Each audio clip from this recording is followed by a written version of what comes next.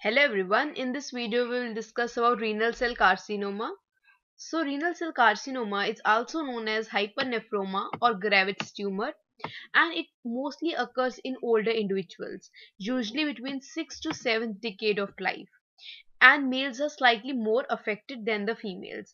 In this video we will discuss about the types of tumor, we will discuss about the risk factors and the morphology of RCC. Going to firstly the risk factors, one of the most important risk factor is tobacco smoking. Others are obesity, hypertension, unopposed estrogen therapy, especially in females, then exposure to asbestos, petroleum products, and heavy metals. Some familial syndromes are also associated with RCC, especially von Hippel-Lindau syndrome is one of the most important uh, familial syndrome to be associated. We will discuss about this briefly in this video. Now going to the types, the clinical features firstly. Now the clinical features, there are three classical diagnostic features of RCC. One is the costovertebral pain, second is the palpable mass, and lastly is the hematuria. And this one, hematuria, is the most important one. This hematuria can be intermittent in nature, can be microscopic in nature. Because it is microscopic, sometimes the diagnosis is delayed. Now, the patient can also present with paraneoplastic syndrome because renal cell carcinoma are known. This carcinoma is known to produce number of paraneoplastic syndrome, including the polycythemia, hypercalcemia, hypertension, Cushing's syndrome, and amyloidosis. So patient can present with these features also. Now going to the types of tumor. There are many types of tumor.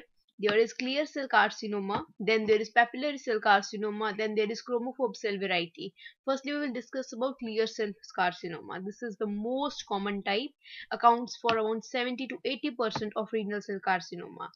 As the name suggests, that it is composed of cells which have clear cytoplasm. So in this picture, as you can see, we can see the cytoplasm is very clear, or sometimes it is slightly granular, but mostly it is clear. Now going to the pathology behind this clear cell carcinoma. The pathology behind this, the genetics behind it is that it is associated with loss of sequence of chromosome number 3. So you have to understand that this chromosome number 3, it contains a gene which is known as VHL gene, and this deletion, this loss of sequence is responsible for VHL syndrome. Now what is VHL syndrome? VHL syndrome is an autosomal dominant syndrome. It has patients have clear cell carcinoma of kidney, and apart from that they also have hemangioblastoma of retina or cerebellum.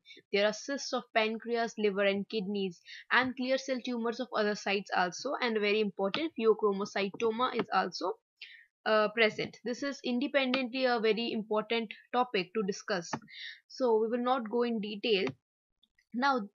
Because in clear cell carcinoma we have already discussed that there is loss of VHL gene.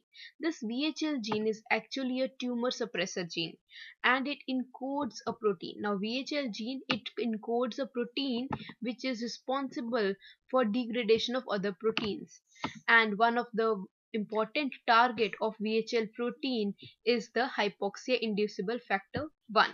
Now because this HIF1 is not being degraded, now this will increase in number, it will increase in quantity.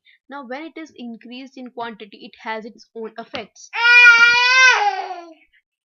Now this leads to increase in the proangiogenic proteins like VEGF, PDGF, and because these are increased, there is increase in angiogenesis. Also insulin like growth factor is also increased, which leads to increase in cell growth. Now because both cell growth and angiogenesis, they are stimulated, this will lead to tumor formation.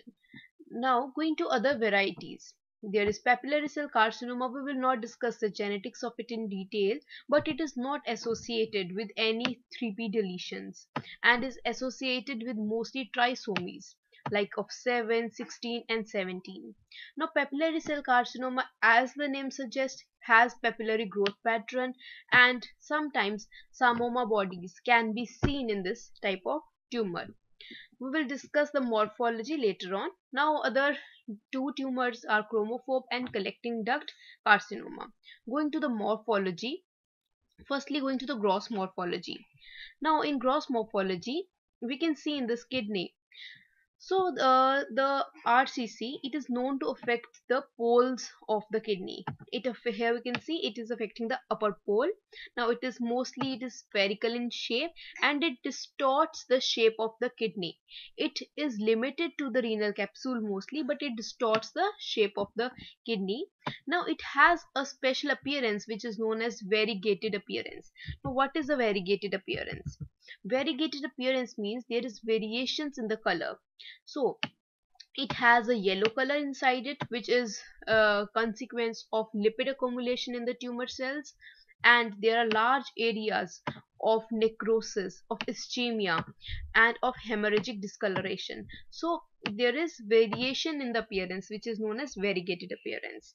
Now this was the gross morphology. Now uh, uh, continuing with the gross morphology, there is renal vein invasion, which is a very important part of gross morphology in RCC. Now the renal cell carcinoma is known to invade the ureter, the renal vein also. Now in renal vein, it grows as a solid column of cells, and sometimes the solid column of cell, the solid continuous cord of tumor, can reach from renal vein up till the inferior vena cava, and then these thrombi and these invasion can reach up to right side of the heart. Now going to the histology, the microscopy, firstly the clear cell carcinoma, which was the most important, most common variety. Now here we can see the growth pattern, it varies from solid to trabecular or sometimes tubular. The tumor cells, they have a characteristic shape which is known as polygonal shape. So this is the polygonal shape. Now we can see over here this tumor, this has a polygonal shape and has abundant clear or granular cytoplasm. Mostly the tumors are well differentiated.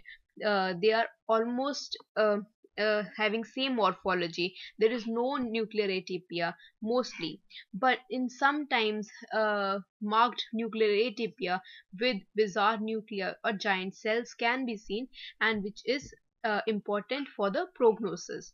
Now going to the papillary carcinoma. In the papillary carcinoma, you can see there are numerous papillae. It will have a central blood vessel. So it's a true papillae. Their psammoma bodies can be present, and the stroma is highly vascularized. We are not discussing the other variants. However, the chromophobe cell variant has a very eosinophilic appearance. You can see this is the chromophobe cell variety. We can see this is the clear cell variety. You can appreciate the difference, and we can see there it is present in tubules and has a clear cytoplasm. Okay, this was about the renal cell carcinoma. Do ask any queries regarding this topic in the comment box. Do like, share and subscribe to this channel if you like these type of videos. Thank you.